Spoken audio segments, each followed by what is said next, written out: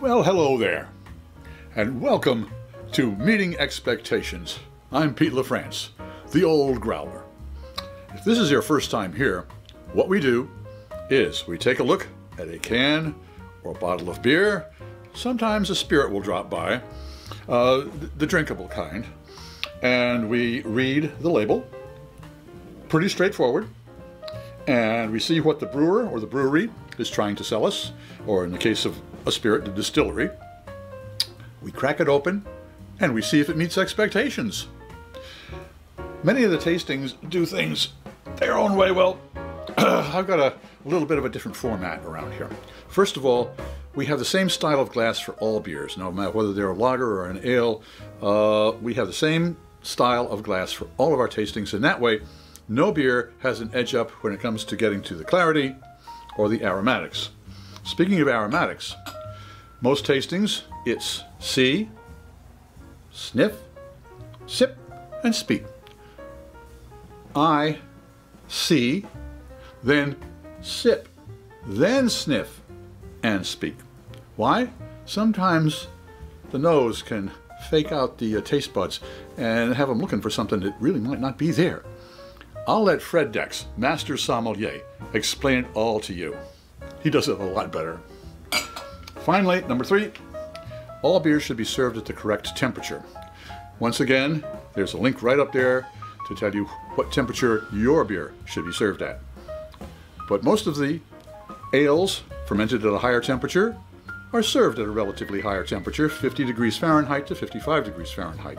Lagers fermented at a lower temperature are best served at a lower temperature. We're talking upper 30s to maybe 45 degrees Fahrenheit. That way you get the best of the beer. Always, if you have an ale, you want to get more aromatics. At the right temperature, you will get that. All right, what do we have today? For those of you who have been here before, you know what to expect. And for those of you who have just got here, do me a favor. Click on the subscribe button and the bell. That way you won't miss any of our presentations. And give a comment about this one in particular. What brought you here? I'd appreciate hearing that. All right, for those of you who have been here before, let's get started.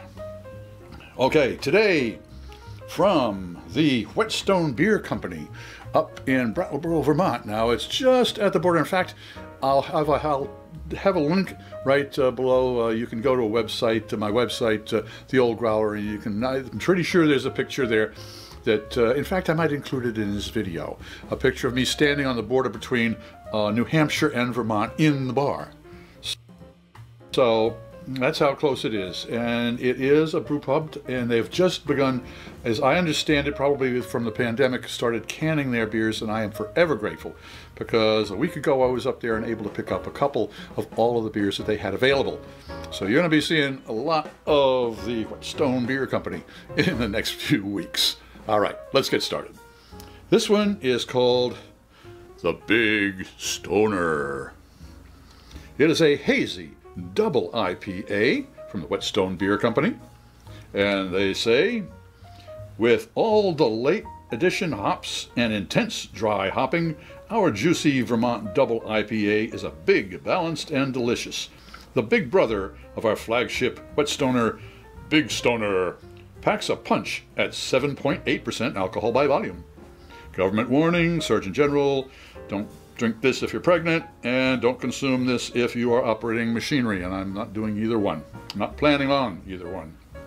All right, this is straightforward, a hazy double IPA, and it is at, as they say here, they'll explain even more, hazy, hoppy, juicy, sweet, and bright, and 7.8% alcohol by volume. I'm looking at a nice big-bodied IPA.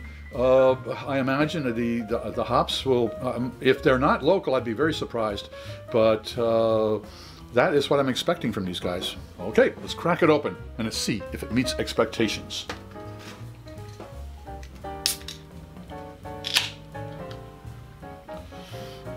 All right. Yes, sir, it's one of those hazy New England beers. And it throws some nice foam on the top, almost orange in color. That's nice. That's a very grainy color. I like that color. And lots of carbonation. You can see a lot of carbonation coming off of that. That looks like an IPA. All right. Let's see if it tastes like an IPA. Cheers.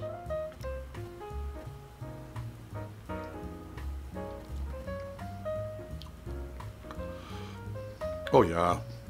Oh yeah. Let's make sure it's at the right temperature though.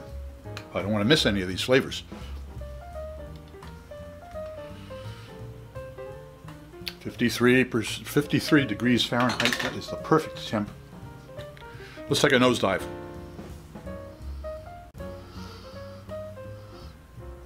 Oh yeah. There is some dark berry hop flavor in there.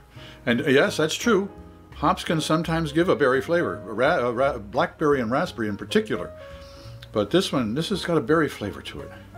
One more.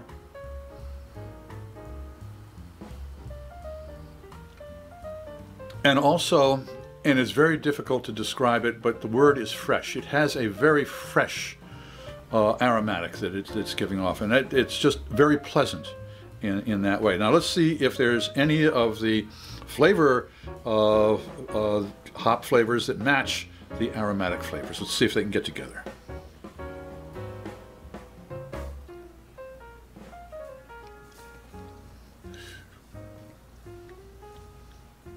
Wow. I say wow because the malt is there. There's a sweet base to this, but it's not sweet. It is a grainy, a roasted, bready, almost, it's more of along of breadstick, that type of a breadstick flavor but riding on top of it and just pretty heavy is the hop flavors are, they're sharp and citric, and when I say citric, again, I'm going into lemons here, and just one more to make sure.